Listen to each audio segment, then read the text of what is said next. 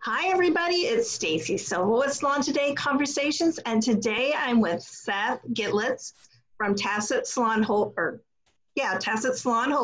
and the new owner of the Cuttery family of brands. Hi, Seth. How are you? Hey, how are you? Thank you so much for having me on this morning. Really appreciate it. Thank you for joining us. Seth, you're a little bit new to us, so give us a little background on yourself and tell us why you were interested in the hair cuttery brands. Sure. So my background's in operational and financial restructuring, turnarounds in multi-unit retail, hospitality, hair care businesses. And hair cuttery is an amazing business with decades of history. We see it as a very important company and one of the best in the hair care business. And the company culture interested me right away. As you know, most acquisitions can fail because there isn't a culture match. But we see a genuine sincerity in Hair Cuttery's family of brands, salon professionals who've been with the company for years and are incredibly passionate about the brand and serving their customers. And we see customers who truly believe in the brand and see value in having a full service salon at an affordable price point. So we felt it was a natural fit. Sounds great. So you tell us a little bit about, I know a lot of people know the hair cuttery brand, but there are some other brands within that brand too. How are they different? And how many salons are there and kind of where's your spread? Sure. So Hair Cuttery family of brands made up of Hair Cuttery, Bubbles, and our professional line of hair care, Cebu. And we currently have over 500 stores and 8,000 salon professionals working across the country in 10 different states. And we're incredibly proud of everybody under the banner of Hair Cuttery family of brands. Hair Cuttery is sort of the crown jewel as our full service salon at an affordable price point that's offering cuts, color, a full range of services. Bubbles is where you go for more fashion forward cuts and styles, for more creative cuts and color. And Cebu is our professional line of home hair care with a diverse range of SKUs to delight our customers. And Cebu is available in our salons and also available online so customers can maintain their cuts after their salon visit. And we love Cebu. It's very important to us. So where geographically are the salons located? Predominantly along the East Coast and in the Midwest. And our big states right now, Florida, Virginia, Maryland, Illinois, Pennsylvania, but we're in 10 states. Now, it's been really challenging for salon owners of all sizes to weather this shutdown and this pandemic. How did Hair Cuttery weather it? It's been very challenging for people, as you know. COVID, this health crisis is challenging the entire country. And during the shutdown, we made sure to work on the health and safety protocols that we would need in order to reopen our salons in a safe way. Safety is our number one priority, both for the stylists and for our guests. And we've dedicated, fortunately, we have a significant amount of resources that we've dedicated to the business to ensure that we had the time to roll out safety protocols that matched the requirements in each one of the 10 states that we're operating in, so that each state's a little bit different in terms of temperature checks, masks, gloves, hand sanitizer, times of sanitation for the chairs between appointments. So we're following each one of those guidelines very closely and making sure that both our stylists and our guests feel safe and when they come into the salons, and they can have a great experience.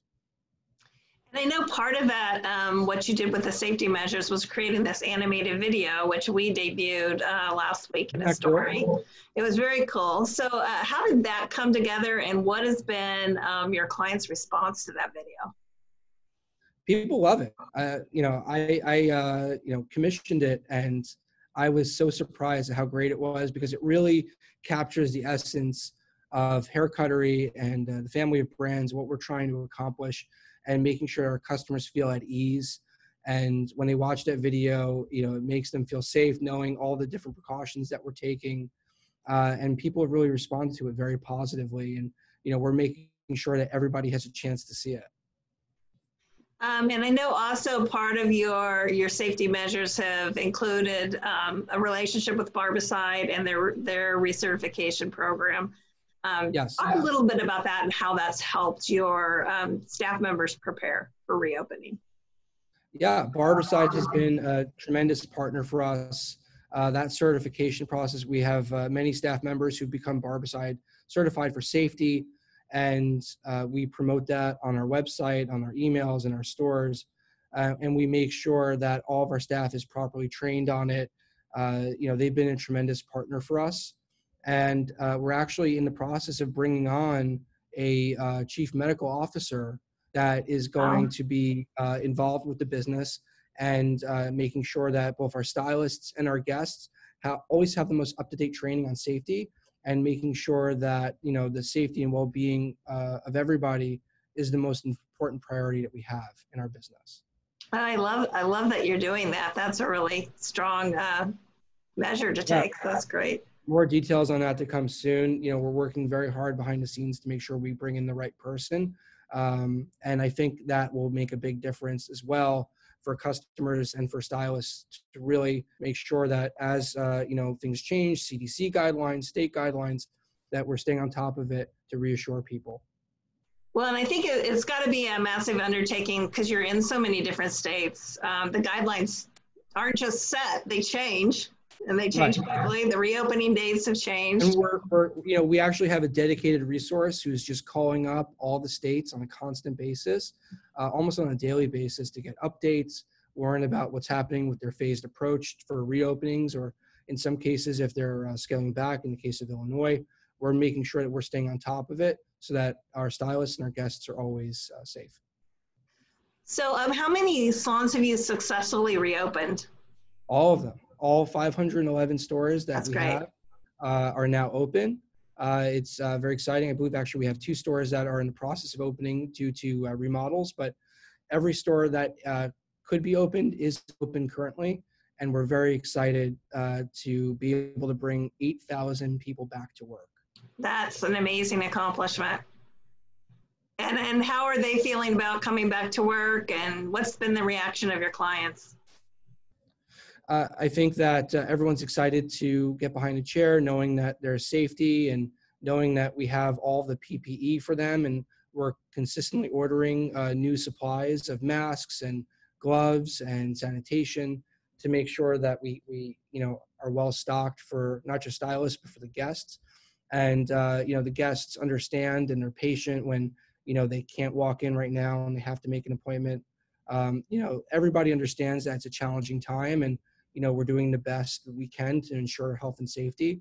But I believe that, people are really happy with how we've rolled out the salons. And, I have to really thank on this interview all of our staff, both the stylists, the field leaders, the employees in our corporate office, for doing such an amazing job to reopen all of our stores in such a quick timeline. In just a matter of weeks, we've reopened our entire business during COVID, and we've done it in a safe and effective way. And that's a tremendous amount of work, and I think we have the best team in the industry. So I want to thank all of them as well.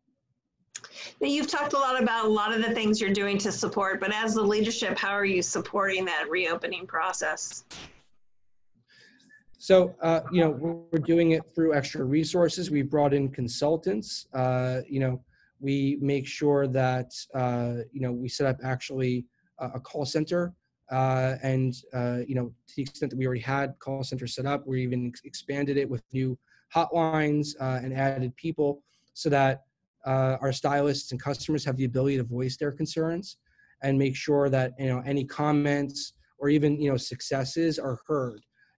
And we're documenting all those things and making sure that they bubble up to the right person so that, if there is an issue, we can handle it right away. Like, for example, if a salon doesn't have enough masks, we get them a shipment immediately, same day, whatever we need to do to make sure that they have what they need.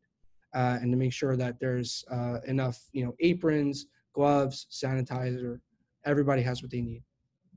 That's great.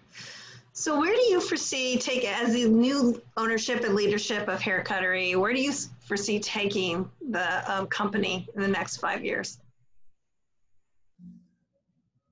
So, we foresee strategic growth, that we have a full plan that really puts people first, that is focused on stylists and making sure that we're appreciating them and putting them first. We're focusing on technology and making sure that we're the most data-driven, technology-forward company in the hair care business. And we're doing that in a variety of ways. We're actually rolling out a Stylist Appreciation Month very soon, with a lot of fun incentives, prizes, different initiatives to really make sure that they're our front line. They're working in the field during COVID, with safety, but it's still a challenging task in order to delight our guests, and we want to show them that we appreciate that. So we're doing a lot of things over the next few weeks that are going to be really cool, really exciting, that have never been done before.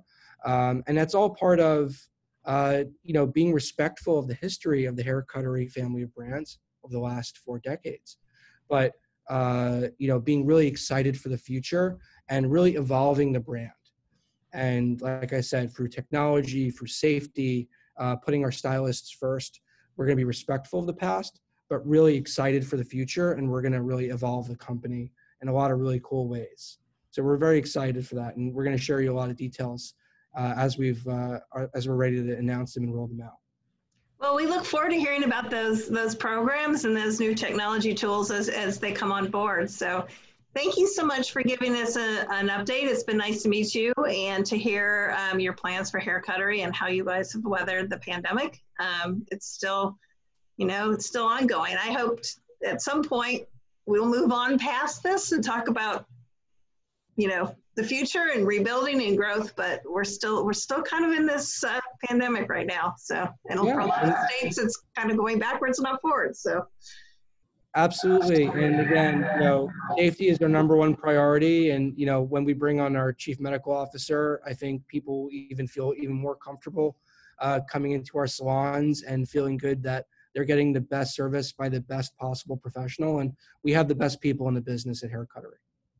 Well, we love to hear when you do bring on that medical advisor and potentially doing an interview with that person as well. That would be great to hear their perspective and how they foresee safety in the salon industry. So absolutely. Thank you so much, Seth. I appreciate it very much. Thank you so much for your time. Thank you, everyone. You're welcome.